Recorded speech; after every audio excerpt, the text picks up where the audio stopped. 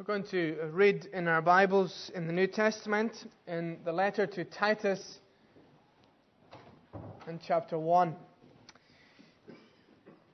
Titus is on page 1198.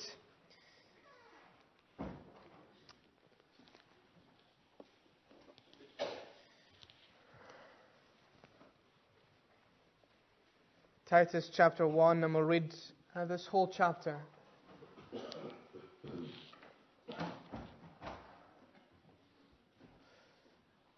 If you've made it to Hebrews, you've gone too far. Titus, Philemon, Hebrews. Titus is on page 1198. We'll read from the beginning of chapter 1. Paul, a servant of God and an apostle of Jesus Christ, for the faith of God's elect and the knowledge of the truth that leads to godliness. A faith and knowledge resting on the hope of eternal life, which God, who does not lie, promised before the beginning of time, and at his appointed season he brought his word to light through the preaching entrusted to me by the command of God our Saviour. To Titus, my true son in our common faith, grace and peace from God the Father and Christ Jesus our Saviour. The reason I left you in Crete was that you might straighten out what was left unfinished and appoint elders in every town, as I directed you. An elder must be blameless, the husband of but one wife, a man whose children believe and are not open to the charge of being wild and disobedient. Since an overseer is entrusted with God's work, he must be blameless, not overbearing, not quick-tempered, not given to drunkenness, not violent, not pursuing dishonest gain. Rather, he must be hospitable, one who loves what is good, who is self-controlled, upright, holy, and disciplined. He must hold firmly to the trustworthy message as it has been taught, so that he can encourage others by sound doctrine and refute those who oppose it. For there are many rebellious people, mere talkers and deceivers, especially those of the circumcision group. They must be silenced, because they are ruining whole households by teaching things they ought not to teach, and that for the sake of dishonest gain. Even one of their prophets has said, Cretans are always liars, evil brutes, lazy gluttons. This testimony is true. Therefore, rebuke them sharply, so that they will be sound in the faith, and will pay no attention to Jewish myths or to the commands of those who reject the truth. To the pure, all things are pure, but to those who are corrupted and do not believe, nothing is pure. In fact, both their minds and consciences are corrupted. They claim to know God, but by their actions they deny Him. They are detestable, disobedient, and unfit for doing anything good. Amen. This is the Word of God.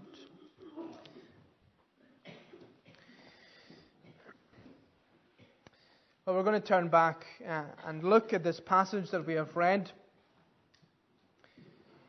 I'm going to turn to Titus chapter 1.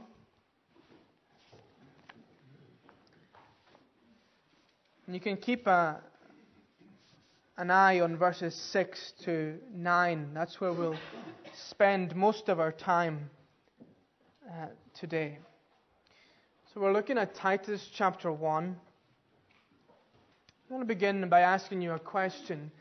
And do you remember the last wedding that you were at? Or maybe your own wedding. At any marriage ceremony, there is the minister there is primarily addressing the couple that are just about or just have become husband and wife. However, that's not the cue for the rest of the congregation just to sit back and sleep or walk out, because this has nothing to do with them. No, the counsel that the minister is going to give at that point of the service, yes, primarily is for the couple, but it's for everybody that's present. It's a reminder to all the other married couples that are there. And it is counsel for any who hope to be married as well. It is counsel of what God says about marriage. So it's important for all of us to hear. Today in this special service here in Tain, we are addressing these two men here in Tain, who are about to take up the office of an elder in this congregation. So primarily this sermon is directed to them, but it is certainly for everybody else here too. It shall serve as a reminder to all of our current elders of what is expected of them, not from the free church, but from the Word of God. What does God expect of these men as elders? But as we have read this chapter in Titus chapter 1, and what we're about to say from this passage, it's important for everybody here. It's important for all of us.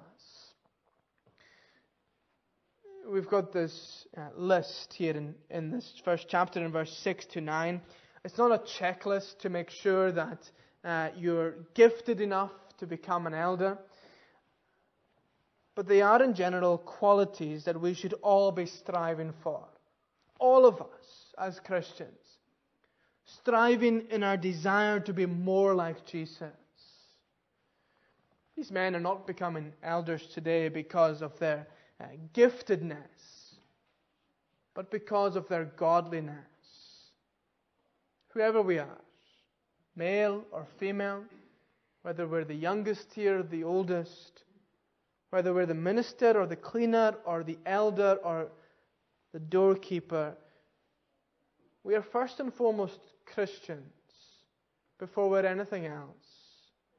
And as Christians, we are striving to be godly, to be more like our Savior, Jesus Christ. And what we're doing here today in this service is very solemn. This is an important day in the history of Tain and Fern Free Church. It's an important day for these men and for their families. Yes, it is a great honour. It's a great privilege to become an elder in Christ's church. But along with that comes great responsibility. See, when there is a problem in a church, and what I mean by that is not trifle issues, but deep-seated issues, then it is usually, almost always, it can be traced back to defective leadership. Whatever be the case, heresy, in other words, turning away from the Bible, or a lack of discipline, if the shepherd strays, then the sheep are going to scatter.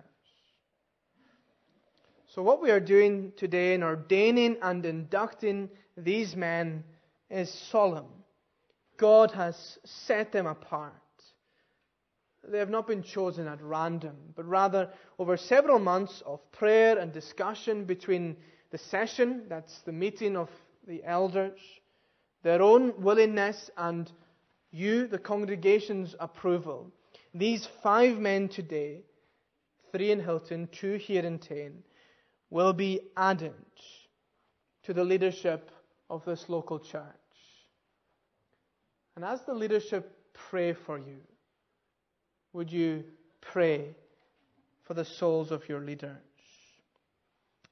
I want to glide over this topic of eldership today so that we can understand this concept a little better.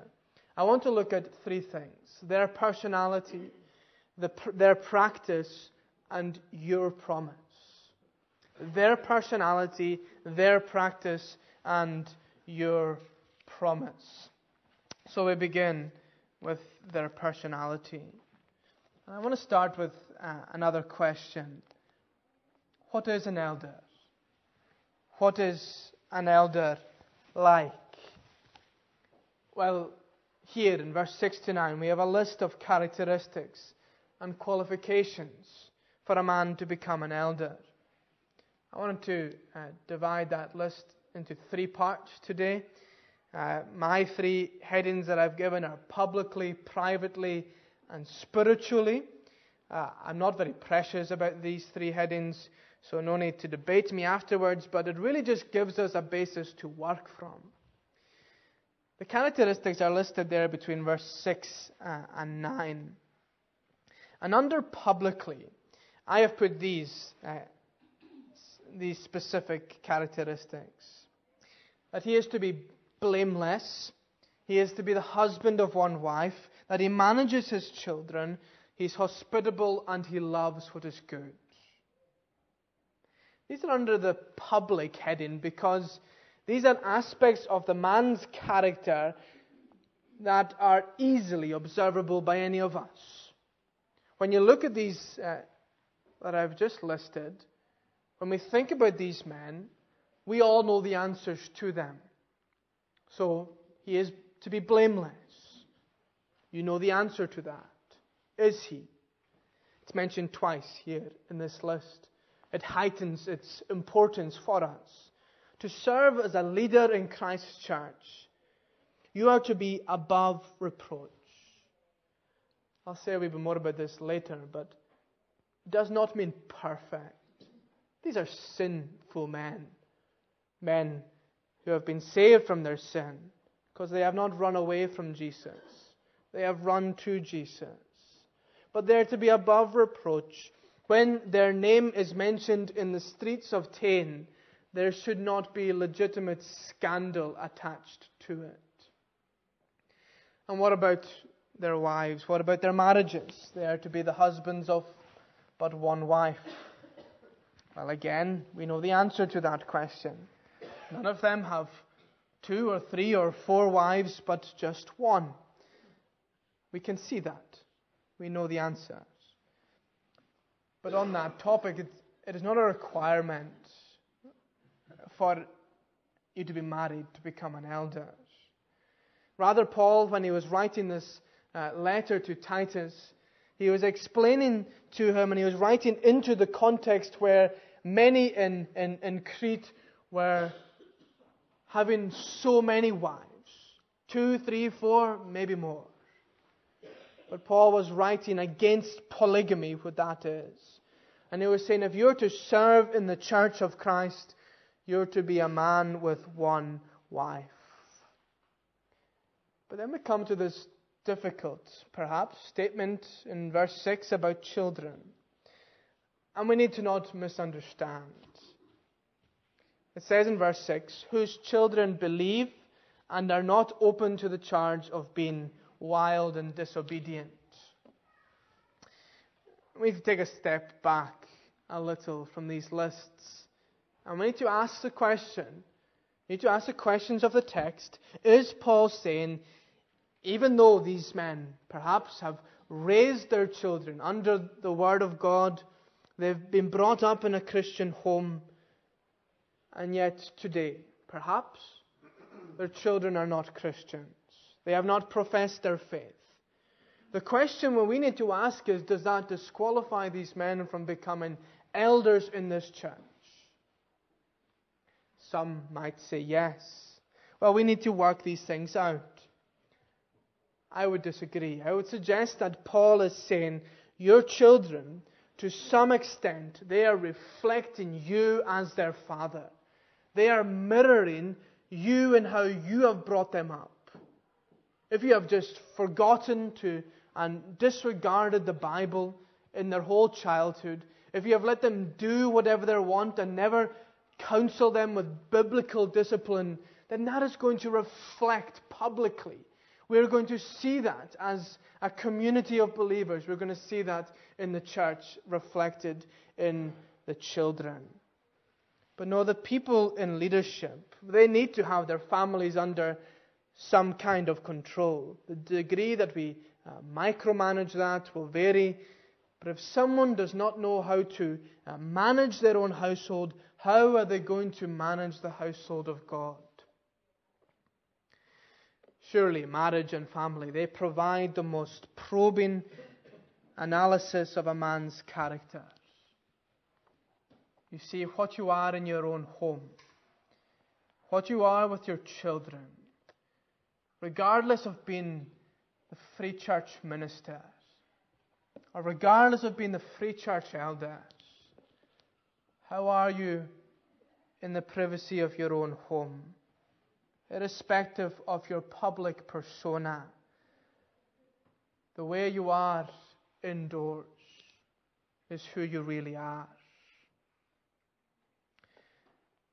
And then the last two qualities in that list are there to be hospitable and to love what is good. Is their home a place where friends and strangers are welcome? And not only do they do good, but do they love to do good? So there's these qualities under the public heading. But what about the private? Well, from the characteristics in verse 6 to 9, under private, I've put, he is not to be overbearing or arrogant.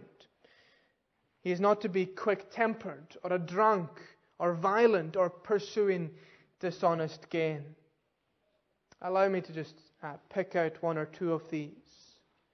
You may look at that list and think, how is that the private list? Surely if he was a drunk, we would know it. Well, let me pick out, first of all, quick-tempered.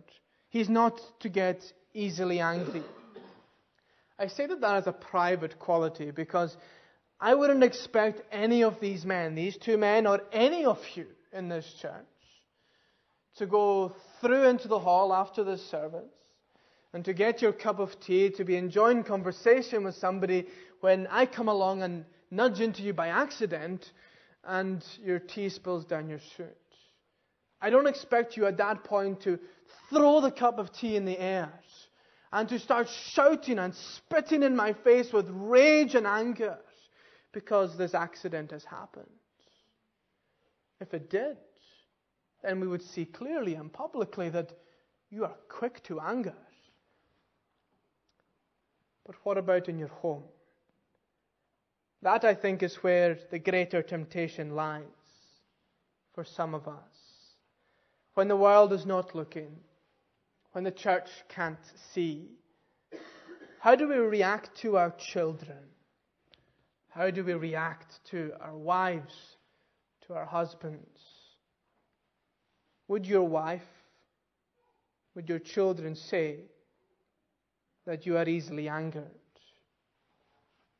Let me choose one more. What about drink? Paul says you're not to be drunk if you're not to be a drunkard if you're to be an elder of this church. Well, again, when we have the church curry nights through in the hall, I don't expect any of these elders, I don't expect any of you to turn up at that curry night and get drunk. It will be quite obvious that there was an issue with alcohol. But what about in your home? What about at the family Christmas parties? What about at the quiet Saturday nights by the fires when nobody from the world or from the church, the minister, will never find out? Then, are you drunk? This is not a call to being teetotal if you're to become an elder in the church. But it is a call to sobriety. It is a call to be ready. It is a call to serve Christ and His people. These are their personality. We come secondly to their practice. Their practice. And these characteristics, they force these men to examine themselves. And I'm sure that the two of them are doing that even as we go through this service this afternoon. The current elders have examined these two men and the other three in Hilton before their names were put forward. And now you as the congregation have done the same and you have voted. And each man has received a majority of votes. And so they will take up this office. So they're to become elders of this congregation. And yet I don't need to tell you that these two men, or any of your elders, are perfect. They're not perfect. Your elders aren't. Your ministers aren't. But we pray that your leaders, these elders, these two, are godly men. Are they perfect? No. But we pray that they are godly, and that they and we all would continue to grow in God's grace. I want to just focus in on verse 9. But to do this, I want to ask you, do you know what your elders do? What happens to these men after they become elders today? What do they do? What are their tasks? Well, for starters, they will join the other elders and they'll meet on occasion and will have meetings together as elders. They'll also come and they'll visit you in their homes by need or by necessity or by routine or by request. They'll come and visit you as part of this church. 2 of them will go to presbytery once a month in Brora, and one of them perhaps will even go to the General Assembly of this denomination in Edinburgh once a year. They have the spiritual and they have the pastoral oversight of you, of this congregation and community. Do you know who your elder is? If you don't know who your elder is, then I invite you to find out. Find out so that you know who it is in particular that is praying for you and your family. Find out so that you know who it is you can turn to in these spiritual matters that come up in your life. Let me read verse 9. He must hold firmly to the trustworthy message as it has been taught, so that he can encourage others by sound doctrine and refute those who oppose it.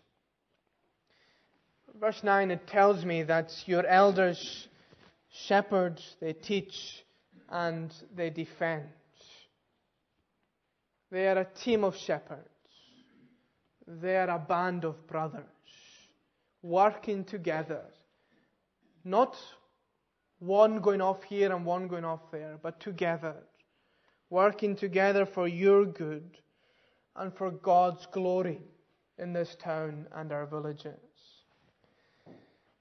My uncle has cattle. When we were younger, I was over at my cousin's house and we received the call from my uncle that we all, as cousins, had to come and help him move the cattle from one croft and move them into another, down the road. I was not the tallest of young boys, and so as I came towards these cows, I was maybe a little frightened. He said, "Don't worry, they're more scared of you than you are of them." I wasn't convinced, but I trusted him to an extent, and we, in number, tried to herd this cattle from one croft to the other. You see, this was not a task that my uncle could do all by himself. He needed more people. He needed help. And together, all of us got the job done. Your elders are no one-man band. Your minister is no one-man band. These men will not go off and do what they like themselves. They will join in the pastoral team. They will link in with the other brothers who are already in service as elders. And together they will work for the Lord in this place. As individuals and collectively, these men must hold firm, as verse 9 tells us, to the trustworthy message. That's the Bible. They must not swerve from it or detour and put their own spin in it. No, they will stand firm in what the Bible says and answer all questions and make all decisions in their elders' meetings based on the Word of God. But these men, with all respect, they have not got all of the answers. They are growing Christians. Just like you and I are growing, we are all on this journey and at different stages. In a few weeks, these men will come and be part of training for the elders. That's not just for these 5 new men who are becoming elders today, but it is for me and some of these elders who are young and inexperienced as elders in the church. And it's for our longest serving elder as well. It is for all of us, because we don't grow past the need to learn. The amazing aspect of God's Word for all of us, as elders or as members or as seekers, we don't grow past the need to know more, to learn more about Jesus and about what is in His Bible. We will spend all of our days searching and finding out more treasure that He has in His Word. As a student of God's Word, your elders will come alongside you and they will encourage you. His desire is to share the sound teaching of God's Word with you. So when He comes to your house, and when your ministers come, the conversation shall not primarily be about the weather or about the planned trips that you've got in the summers. A wee bit. But the conversation shall center around Jesus Christ. And a question that He may often, or He may like to ask you, or you can ask Him, how is it with your soul? How is your relationship with Jesus Christ? Their practice. Well, we come lastly then to your promise, to you as a congregation. As a congregation, you are observing these men being inducted into the office of eldership. And I want you to promise 3 things as a result of this. I want you to promise to give thanks. Thanks to the Lord for His goodness to you as a community of believers. See, after today, Tain and Fern Free Church shall have 13 elders. 13 elders. And if you travel from this congregation and go north to the other Free Church congregations, you will find that they have 4 elders. The next one, 1 elder. The next 4, 2, none, 2, 2, and 1 elders. You have 13 elders and 2 serving ministers. That's not something that we boast about here in Tain, but is to give grateful thanks to God for. But we must remember, to whom much is given, much is required. That does not mean because we have a plurality of elders.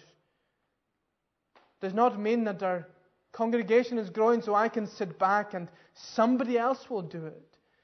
It means I stand up and together, as a band of brothers and sisters, running to Jesus every day, every service, every moment of our lives together, serving each other in His church and in this town and in our villages. We will glorify God and give Him all due thanks and praise. So will you promise to give thanks to God? Secondly, will you promise to pray? These men don't want a pat on the back today. They want you to pray for them. As a Kirk session, we crave the prayers of the congregation as we seek which direction the Lord is leading us. We have seen growth, and with that comes great joy, but increased challenges and responsibilities. So would you promise to pray? But thirdly, would you promise to hold all of your elders accountable?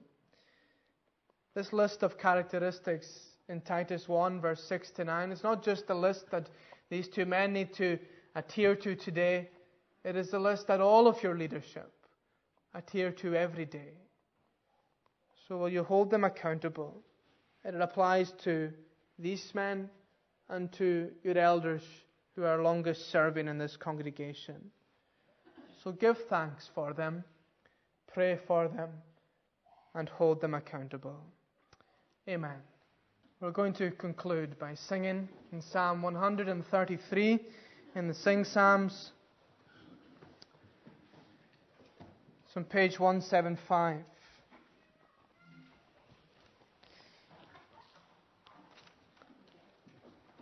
Psalm 133, how excellent a thing it is, how pleasant and how good, when brothers dwell in unity and live as brothers should. Let's stand and sing to God's praise.